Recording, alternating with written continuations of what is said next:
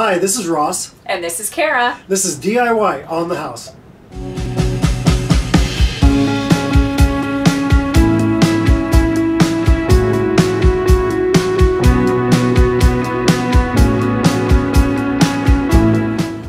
Today we are in our new greenhouse. And I need to correct, it's not the greenhouse. We have named this the Joyful Hoe House. HOE. HOE. The HOE It's house. our HOE.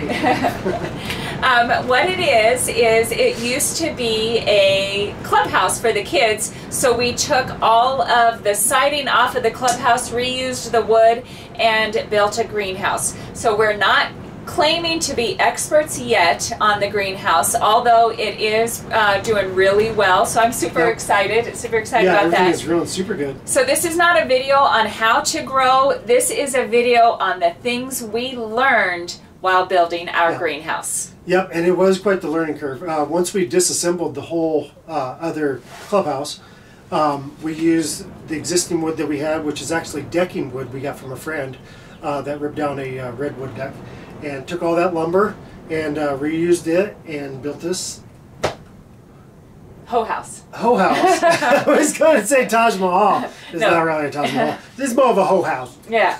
So we are just going to go step by step the things we learned, and if you have any questions or suggestions, if you are a greenhouser and we are completely hungry for information, you can put comments down below. We'd really appreciate learning from you. Okay, before Ross gets going down our list of the things we learned, wanted to show you how we have set it up.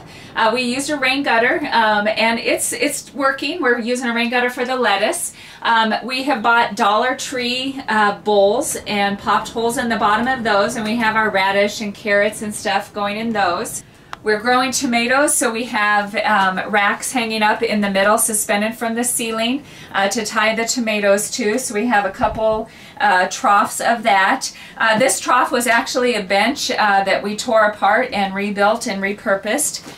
We have potatoes. Potatoes have popped through. I've sowed some potato grow bags, and those are working. We have some more tomato seedlings. Like I said, we are far from experts on growing, but I cannot tell you enough how much fun this has been to watch things actually grow in here.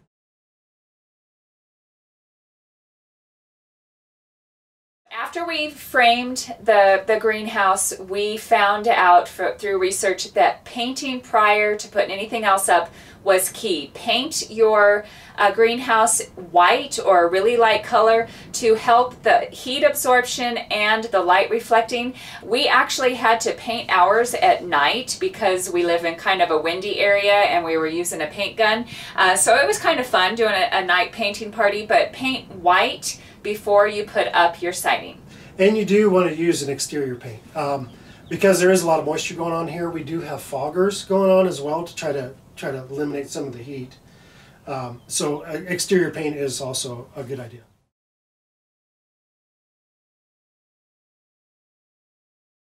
The polycarbonate we got from Home Depot. I know Lowe's sells it as well. I'm sure just about any place does. The one big factor in it was to go with the frosted. A friend of ours, neighbor, first time he built his greenhouse, he ended up using a clear polycarbonate and ended up just frying all of his plants. He was just sick. And and because it's expensive. So we went with the frosted, and like you see, everything's doing great. We have a slider door in the front that you'll see in the video as well that allows quite a bit of light in, and everything's growing fine. We didn't have to go with the clear, and we don't need it any hotter in here either. A lot of days it'll be 103 in here, 104, and we're trying to keep it cooler. So going without the clear was key.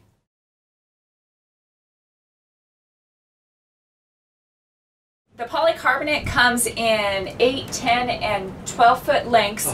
So when you are calculating your shed or your greenhouse or your hoe house, figure out the least amount of cuts. Our greenhouse is 10 foot by 12 foot, so we ran our side walls 12 foot, so there are no cuts on our north and south side, just straight 12 foot, and that way you are minimizing material and you're minimizing the number of cuts. Yeah, and the same thing on the roof. The roof ended up being 6 foot as far as the from the top down to the side. So that helped out as well, just using a 12-foot sheet, cutting that in half. And so it was all money savings, and because it is quite expensive.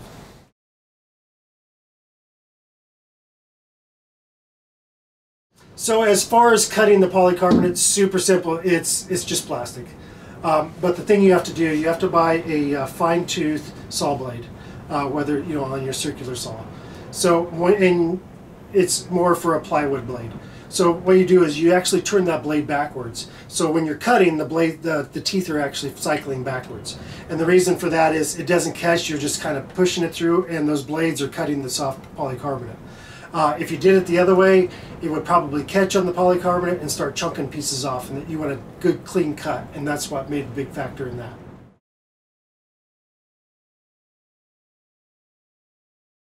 The biggest thing is the earmuffs.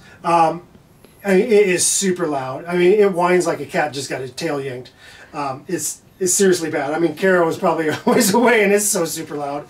It's deafening. And safety glasses, always safety glasses, because it was actually flaking off, and you can feel the little particles popping me on the skin.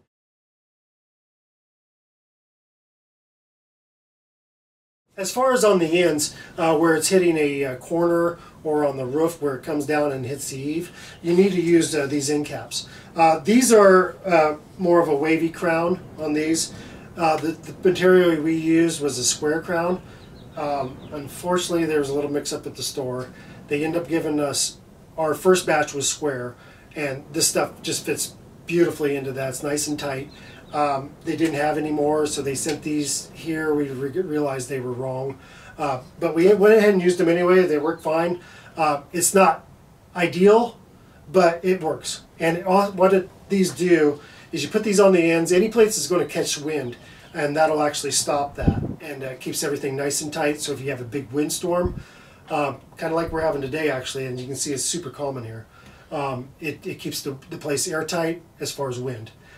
We do want airflow, but we don't want things so like hurricane force winds ripping off the siding that we just put on.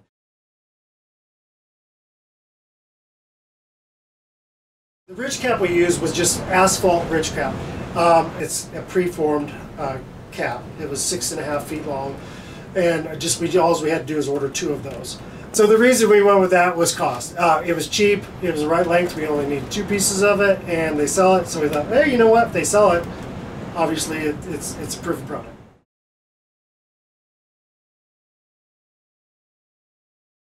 One thing that we had to research, we were trying to calculate how much material. These sheets are 26 inches wide. When you overlap them with another sheet, they overlap enough to make it a full 48 inches from top to bottom. So when you're calculating your stud walls or your height of your walls, they are overlapping to make them, 2 of them together would be 48.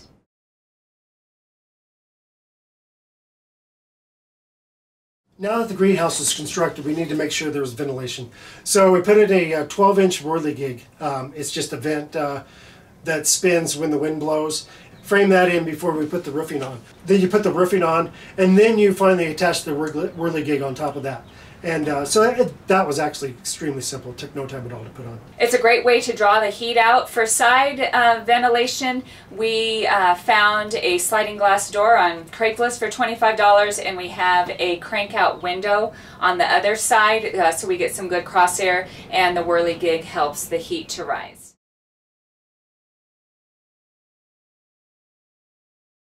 So the screws we used were, we bought from Home Depot as well. They were suggested with these polycarbonate panels, and I think they also work for metal as well.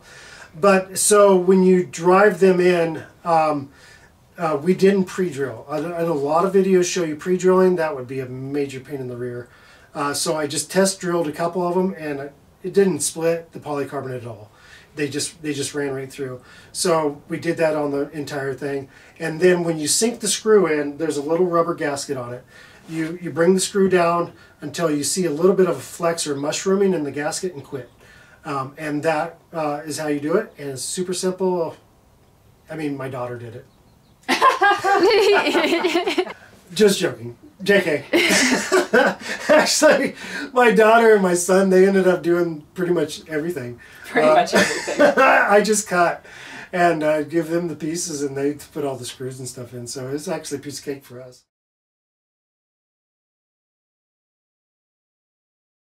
The funnest part of the whole project for me was actually the solar fan. Kara wanted to do, she wanted some ventilation out here. And so we thought, you know what, let's try solar. We don't have power. We don't have power. I could have ran it, but it'd been expensive. So we thought, you know what, let's get a solar panel off of Amazon and a radiator fan for a car. And that's what we did. So we ended up getting the solar panel. I mounted the fan onto the whirligig, as you can see in the picture. Ran wire over to just a regular wall outlet switch for a house. And then ran the remainder wire over to the solar panel, connected that up, put it in the sun, and oh my gosh, the thing kicks butt. We have a thermometer. We have a what do you call it? Wireless thermostat. Yeah. Yep. So it's in. I have a receiver at my desk inside, so I can see through the day and come out and turn on the fan, and it drops the temperature. It does. It's crazy. The panel actually makes a difference where the sun is, where the panel is. So kind of just, you know, if you do it, just put it in the right position, and it's crazy, crazy cool. Side note, wire it for the wind. We live in a very windy area, so we do have it wired securely.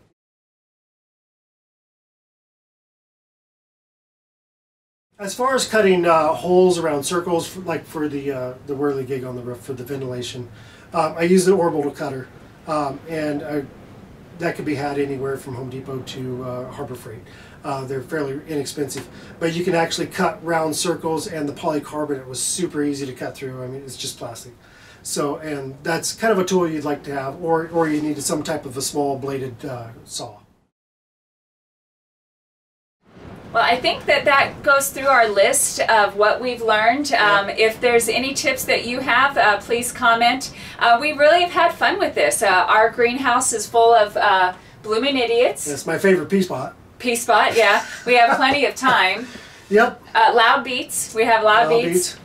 Good deals. And awesome carrots. Wait. No, good deals. No good carrots. deals. Did I say loud beats? We have loud beats. But we have had a lot of fun with this. So it's a great place to keep your hoe. Oh, yeah. Boom. So thank you so much for watching DIY on the House, and check back often for more videos.